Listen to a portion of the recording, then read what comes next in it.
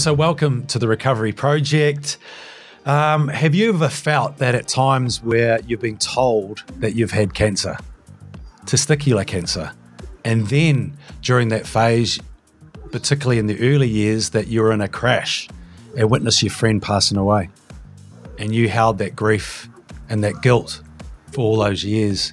Have you also felt that you lived with autoimmune disease for a number of years and the struggle was real? Have you also had cancer from friends and past individuals that you lived with and loved and witnessed that? We certainly have. Have you had double pneumonia and as a 12-year-old and having to live through that? In fact, she thought she was going to die, but she made it through. And this is why I think we brought these stories to a heed and to understand the learnings and the grief that people have lived with, and the recovery stories, which is more important. Yeah, we're moving on to a totally different theme today, because so far it's been all chronic illness, as in a physical illness. Today we're talking to a recovered drug addict. So this is quite a different slant, because recovery comes in many forms. So, this is an area that's intriguing for me, because I haven't had many clients for this. I've had all the physical illness clients. So it's going to be really interesting to hear a different slant.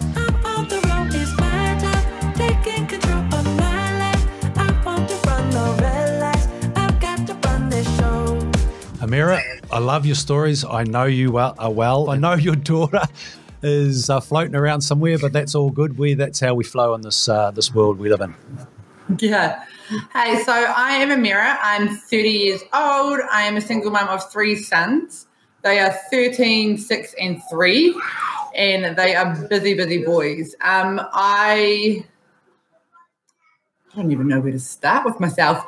So I was raised myself by a single mum as well. My mum was an amazing mum. She's 36 years sober in AA and is just absolutely incredible. And so I was raised kind of by a tribe of single women that were sorting their lives and, growing and learning together. And it was just a really kind of cool upbringing.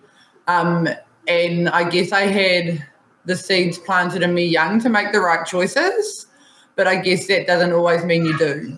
There's 7 years between my 2 older kids for a reason. So there's 7 years between Kitty Amira and Ashley, and that's because I carry so much guilt around not being a present mum for Kitty Amira, around not being ready to be a mum. I'm getting emotional about it. And I vowed that I wouldn't have another kid until I was able to be there and to provide for my child and to be a present mother to them.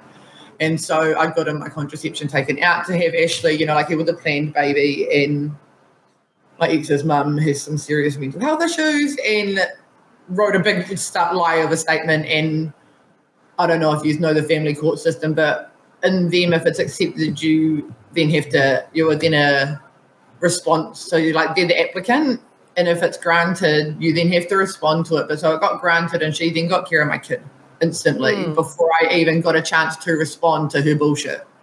And that ripped my heart out. And the only way that I at that time knew how to deal with that pain was to smoke crack. And it made it go away on so many levels. It made emotional, it made the hurt first of most go away, and it helped with the anger. And then eventually I just started to forget, the day, I used to not be able to go 2 minutes without thinking about my baby. And then it would be 2 hours. And then eventually I could go 2 days, and I just wanted to not feel, because I didn't know how to deal with my reality. Did any stage, Amira, did you want to give up your life? Absolutely. Yeah, but I was too pussy, if I'm being honest with you. I was too scared to do it. And I know, and I think it's a really selfish act. And as selfish as I was in my using, I didn't realize at that time how my using was implicating the people around me, my family, my mum, and beyond that. I didn't realize the ripple effect my using was having. But I think in my head I understood that if I died, I couldn't do that to my mum. Yeah. And that always kind of, because my mum's only ever had me, and I've only ever had my mum until I had my own kids. And I just couldn't do that to her. And that's what always kind of kept me here, was that. When you've experienced a lot, like you've put it probably simply in a short message, right? In your life, like your mother, like always there. So what were you seeking, do you think, during that period? What were you after? If you were trying to band-aid all the emotions that you had, because a few of them come up, resentment was one and guilt was the other. Yeah. I just wanted to be loved at the end of it, and it always had come back to that for me. I should have started with, I've never met my dad. Maybe that could have been a good start. I think that's a big start, right, in terms of who you are and having, I guess, that masculinity and that femininity packaged together. Like your mum had all the love, but then you probably needed dad, right, to put down the guidelines and reinforce it. Dad got murdered in 2003, so that's kind of something that I'll have to deal with too. And then my brother committed suicide. So there's this whole family in Scotland that I still have to go meet. And that is a really big part of my feeling empty my whole life, I think. Through my recovery, I do some NA, and part of that is the 12 steps. And so through your step work, you kind of do some work around resentments, because resentment is kind of like the number one reason you would relapse. You know, like in the program we say, you know, like resentment is the number one cause of relapse. And so I try to work around my resentments a lot, and because resentments come in lots of different forms as well. Like you can be resentful to the dairy owner for upping the price of your milk, or, you know, you can be resentful to your father for never being in your life, you know, but that's still a resentment. We can intellectually know that something's stupid, but feel it in our body though. Like, you know, an intellectual knowing and a body gut feel are two such different things. Absolutely. That's how we can intellectualize something like using meth, or, you know, there's always a way your head can justify something, even when you're whenever me and mum end up in an argument, it always comes back to, I wish you'd just listen to me. You never hear what I'm saying. I think I feel unheard by my mum, and I think I'm quite resentful around that, probably. And she kind of treats me like a kid still, but I also have to realise I acted like a child for a really long fucking time. So I might deserve that a little bit, you know. Like, I haven't even gotten into my messy bit of my story yet, I feel like, which is the worst part. What is the messy part? Because that was my next question. Did you reach a crisis point? My using just spiraled really quickly. After about 2.5 months, mum tried to send me to rehab in Auckland. And it was like a 9.5-hour trip up there from Wanganui to Auckland. It is not that long to get from Wanganui to Auckland normally. It's like 5 hours maybe. Because I'd gotten a gram, sorry to be so straight up, but I got a gram on the way, and I made her stop at every toilet telling her I needed to do a poo. Like every town, I need a poo. So that I could smoke meth on the toilet on the way to rehab. And I threw my pipe out in the sanitary bin at the Carl's Jr. on the corner. And showed up high as to rehab. Clearly, I didn't get clean at that stage of my life. I'll bet half the people turn up to rehab already high, though. Yeah, lived a couple of weeks clean and then went home because I was fixed. The other problem is when you fly to Wanganui from Auckland, so there's like the airport, and my best friend, who was also my dealer, lived before the first roundabout to get into town. So I left the airport, stopped at the drug house, got really, you know, I hadn't even crossed the bridge to Wanganui and I would relapsed. I think I spent a couple of hours here, and he's like, I'm so proud of you. And then we sat down and smoked lots of meth together. Wow. So what did they try to teach you at rehab? Like what was, you know, it clearly didn't work, but I'm just curious what you were doing. I went back and fixed myself eventually to a different one though. It was a real 12-step based rehab. I just wasn't ready for it. I know that, and I know that more than anything, you can force people to do. You could send someone to a $20 billion rehab with all the luxuries, and they won't want to be there if they don't want to be there, man. Yeah. Then, so that was going on, and as I talked about my best friend before, he was a guy, and he was the only person, and him and his family, even though he was dealing drugs, they saved my life. I had burnt all my bridges when I lost my baby. I was miserable. I was sad. I had nowhere to be. I was homeless for 3 years. And I don't mean living on the street homeless. You know, I just didn't have my own home. I was couch surfing. I was here. I was there. And it was just really rough. And they always had a hot meal. They always had a shower. They always had a couch or a bed, or, you know, they really took me in and gave me that sense of family that I'd always craved, even though there was drugs being sold from there as well. But I think part of that too was that he knew if he supplied my drugs, because if he wasn't giving them to me, I was going to go get myself in trouble somewhere else and get them. And I'd done that, you know, during my using, he'd gotten locked up, and I'd tried, anyway, it was a shit show. And so a lot of that was from love too, I think, which is really weird. But so I'd gone to do his groceries one day, and he got murdered. I left the house, and within 12 minutes of me leaving his property, a couple of cars had pulled down the driveway. They attacked his brother. He got shot 6 times. They left. His sister came and called 111. And I'm at the supermarket doing his groceries, like oblivious to what going on. And emotionally, like I was a mess. I was cooked as fuck. I was like sleepless. My best friend had just died. I was like crying. My boyfriend didn't love me properly. Crashed through someone's fence. Like it was just the worst day ever. And like I was an emotional, like my head was not functioning in any form of functioning way a head should function. And I remember chasing Michael across the road. He ended up running from me. And I remember chasing him across the road and I was like, just love me. I was like trying to hit him in the back of the head, like toxic as shit. But, you know, like, and that's where it always comes back to for me, you know, like I just wanted that love. And so the police showed up because it was a huge domestic in the middle of the road and at like 7:30, 8 o'clock in the morning while everyone was going to work. But I ended up getting charged with my driving that day. I got done for assault with a weapon. I had my phone in my hand. I didn't realise. I had my phone in my hand while I was chasing Michael. Just love me. And I split the back of his head open. But so anyway, so I got arrested and charged with that. I got put on 24-hour curfew and the police moved me to Palmerston North because just everything was still, you know, like this is like a week after the murder and things were still shady. And the police moved me over to emergency accommodation in Palmerston and I breached my curfew and I managed to get bail again. But so my bail conditions were not to be in Wanganui, not to associate with Michael, not to use drugs, you know, like your basic kind of wraparound bail conditions.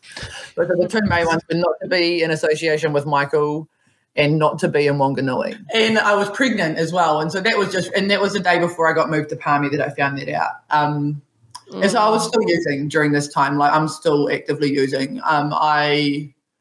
Obviously, when I found out I'm pregnant, I'm like, fuck, I need to really do something. I've got these charges. And then one night, because I was crazy in love with this stupid idiot, I drove over to Wanganui and booked a motel so that me and Michael could stay together while I'm on 24-hour curfew in Palm. So I'm not even allowed to leave my own house, let alone be in Wanganui with Michael. You know, like I just done all the wrong things. And we ended up having a big argument the morning at like 6:30 because I wouldn't go and buy my bag of crack because I was really trying to not smoke meth at that stage. Was failing, but I was trying. And I wouldn't buy my bag of meth at 6:30 in the morning before he went to work, and he fucking threw all this shit around and opened the motel door and said, "Call the police." Knowing I was, you know, he got me arrested, you know, like he sent me to jail essentially. So I ended up going to jail. Pregnant in jail. We were almost at the rock bottom. But not quite. I ended up pregnant in jail in Arahata. And yeah, that was hard. That was because when I'd been bailed the second time for breaching my curfew, the judge had said, if you breach your curfew again, I have put in here that no one is to bail you, that you are to be incarcerated until your next revision date. And so when I got arrested that morning, and he knew that too, you know, Michael knew that too. So when I got arrested that morning, goosebumps, you know, like I knew I was going to jail before I even went before a judge. I knew the judge was going to, you know, it was just a matter of how long for. And so I only went to jail for 13 days. So I wasn't there for a really long time, but it's still long enough. What for me was hard was it was so close to my friend's murder and I didn't know if the black I don't know if they knew that I wasn't a witness yet, you know, and that was really scary for me to be incarcerated somewhere where I knew there was strong gang affiliations and I wasn't sure if I was safe. But my auntie that I said had stolen my pregnancy test had been arrested the day before me, which I didn't know, and so she was in jail, and so she was best friends with the top dog. So it turns out I had a really like pleasant jail experience, I guess, you know, like I was quite looked after but it was jail, none the fucking less, and it was not where I wanted to be. And I had 2 older kids that I had to call. Where are you, Mum? You know, I'm in jail, man. You know, like... Far out. There's nothing quite like sitting on that phone and talking to your mum when you're actually in jail. You know, like there's nothing like the big of the lights going out at night and that's it. You know, like...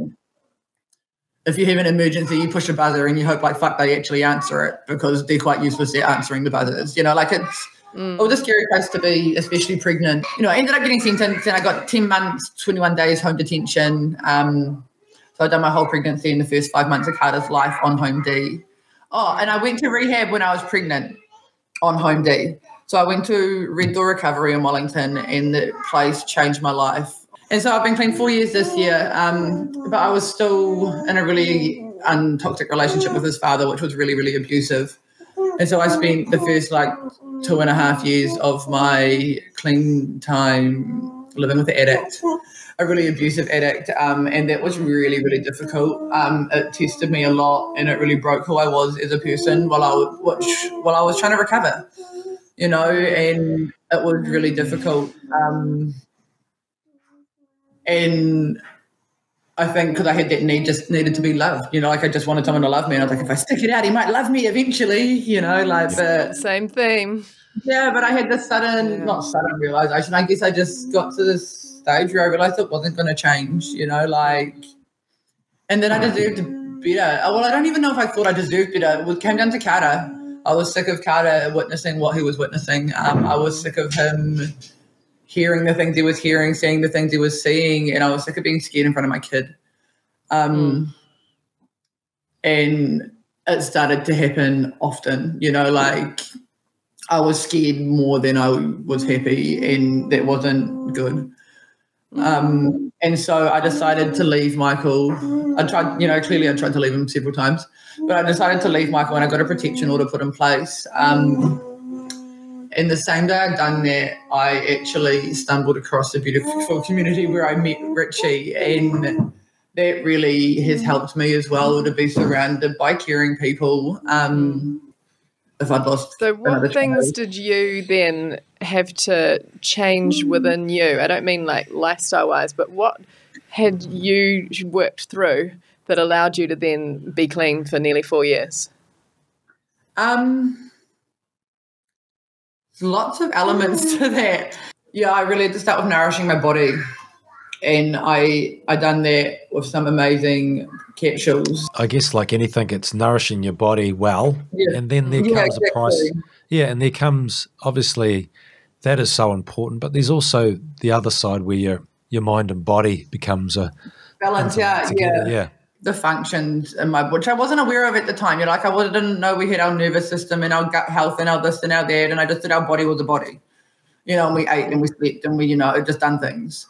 But I've learned a lot about my body over the last few years as well. And so I started to really nourish it properly with plant-based products, with, you know, like good things for your gut health, because your gut and your mental health are so attached. And for me, my mental health was really struggling along with my like energy, you know, like I was drained, and to be that drained, you can't even think about how you want to think about getting better. You know, like I just wanted to sleep.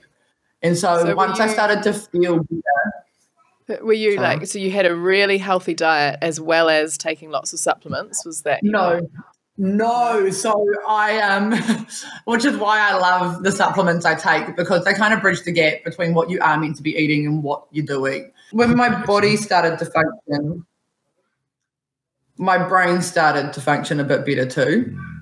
And it was through that I found a beautiful community that really... So the capsules I was taking, I joined the business that sells the capsules, and through that business I found a beautiful community of people. And so through this community I accessed personal development that I didn't even know was available. You know, like I thought the only way to like talk to someone was to go to a counsellor, and counsellors really scared me. Because I had no trust in people in general. I was a broken shell of a woman, and I was struggling, you know, like I was really struggling with where my place in the world was and where I fitted into other people's worlds. And if I could even trust people. And so I isolated a lot. And then I kind of got pulled out of that, you know, like people keep telling me that I was beautiful, and like I don't mean like you're pretty beautiful, you know, like they're like you're beautiful, you know, like you're a good person, you are not that, you are, you know, like, and they started reinforcing into me what I had stripped from me for the last years. You know, like I've been told every day, you're a piece of shit, you're ugly, you don't mean shit, no one wants you, you know, like, and to have the opposite of that reinforced, and I didn't believe it. I was like, oh, this guy's talking shit, you know, like, and like, you know, like I just didn't, but I just kept listening to it, and eventually that grew on me, and I started to believe little bits of it myself. And then I learned about self-talk, you know, like I learned about the way we speak to ourselves. So this like support that you were getting, is this all still through the Juice Plus community that you're getting all that love and support? It was, yeah. And it branched out, like the amount of people you have access to through that community, you know, like you, for example, like this is the prime example, you know, like me and you would never have sat and talked if I hadn't met Richie through my community. Yeah. And I'm so grateful for it, you know, like it's so much bigger than what people think it is. And like it's generally changed my life. And yeah, as I was, from what I'd heard from it so far, I thought it was, you know, supplements, but actually it's like a whole emotional healing space, like a community beyond just taking the supplements. And part of our program is that, so like your body's your vessel, you know, and it looks a certain way, and so many people are focused on how you look. But like our program is not just about your body, because mate, you can look however you want. It's about how you feel, and if you feel healthy and your body's functioning properly and you're comfortable with how you look, you shouldn't have to look any other way. And our program is real focused on mind, body, and soul. And I love that because it's not just that physical element. And so part of the program that came with my SUPs, that came with my business, was there's self-love guides, you know, there's 30 days of gratitude, there's 30 days of self-love, there's soul cleansers, you know, all these resources that are readily available. And that like, self-love one is key, isn't it? Because the whole way through your story today, the theme was always needing to feel loved by other people. And my then I thought learned on that was, but where's the love for you? And so it sounds like initially it still needed to come from other people. It was still the community telling you you're a beautiful, lovely person. Yeah. But at some point that transitions into you being able to tell yourself that. Yeah, and then it took a long time. I had to learn. I messed with my ex probably for another 4 or 5 months. You know, that dumb run back to them because I was lonely. I knew I didn't want to be with him, but I was scared to be with anybody else. I didn't want to be with anybody else, and I was still terrified. Like, just to put this in perspective, we've been split up. In another relationship. I'll get there, but he still harasses me. To the stage where he's blocked on everything and he started sending me emails. You know, like he's on home D for breaching protection orders and he still goes. You know, like this guy's got some problems. But and so I, you know, done that for a few months, and then one day I was like, no, fuck it. I believed what someone told me. All of a sudden I was like, actually, you know what? And I remember the phone call clear as day. He was like, you're a fucking slut. You're a piece of shit. You know, none of which is true. And I was like, fuck you. I said, I'm fucking beautiful and I'm amazing and people value me and I value people. And I hung up on him, and then I was like, you know, but like, and I still remember it because it was the first time I had stood up for myself and so fucking long. And I don't even know if I believed it when I was saying it. But I said it, and that was the start of something for me, you know. And luckily with the venom you said it in, the venom in which you said it reinforced that subconscious bloody thinking, right? Yeah. Yeah, so exactly. it didn't go back to default and say, yes, I'm right. Yeah, man, that was the way to actually change the pattern. Yeah. Well done, man. It sounds like, you know, that your head knew that to be true now because people have told you and you've heard it and you've gone, yeah, that's logical.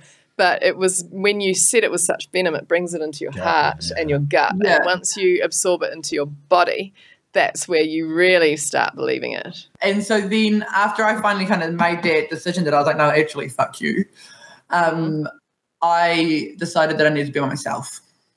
And that was the first time in my whole entire life that I had been alone.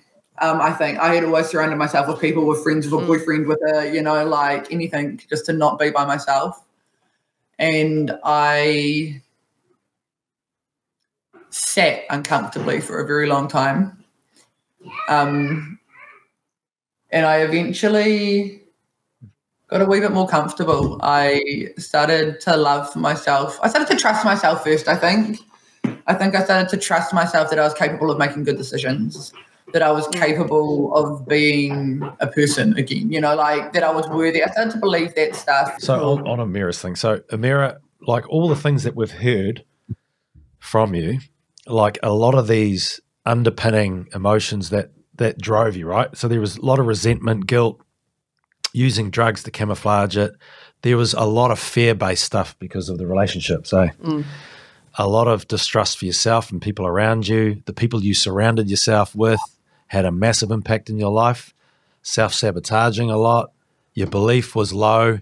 And then at one point when you got to crisis point, you made a decision to change because of many factors around your kids and because you just hated the way your life was. So if there was a message that you were to give out today, what would you say to the people that are going through the current situation that you're in? And so my thing is to just reach out to someone. NA has been amazing for me. If you're in my situation in recovery and you're not sure where to go, there's NA meetings everywhere. Jump online. Standing for? Narcotics Anonymous. Right. Yeah, so it's like Narcotics Anonymous and Alcoholics Anonymous are both good ones that you think are good for people to reach out to. Absolutely. And so that's addicts supporting addicts. There's no chief there. There's no leader. That's just a bunch of addicts supporting addicts, and you get some really beautiful stuff from that. But honestly, believe in yourself. Learn to trust yourself and help someone else install your value in you until you believe it yourself as well. And I think that's really important, is those things you don't believe. When someone compliments you, like I used to always be like, nah, I got told off for that once. Someone's like, oh, you're pretty. I'll be like, nope. I got to say thank you even if you don't believe it. And I think that's really important. If someone compliments you, thank them for it because you start to believe it. If, be kind to yourself. If you are kinder to yourself, other people can be kind back. Love yourself, and then you're capable of loving others. And I heard it all, but it didn't make sense until it made sense. And when it does, your life changes, babe. Like, you just won't ever look back. Just reach out, man. Drop my link somewhere if you can. Talk to me. Talk to whoever you need to, but talk to someone. Join the Juice Plus community. Yeah, do whatever you need to do. Yeah, absolutely. Thanks for your time. As always, I mean, you've always been open to everything. You just, seriously, you're so vulnerable in so many ways, but so strong in many other ways. So I really appreciate your time today. I love you. You're doing a great job. And that is our show today, and that was pretty compelling shit. So thank you. And if you do like this program and you do want to share or please do, and send it out to people that you think may want to hear the story. So that is us for today. Thanks for your time, Amira. Catch up soon. No worries. And we'll be back next week with Steve Gurney, who he's the coast to coast, 9 times. But after the second time, he nearly died, had an illness so bad in between that he was in ICU for a couple of weeks. And he came back from all that for another 7 wins. Cannot wait. So we'll be hearing about that next week.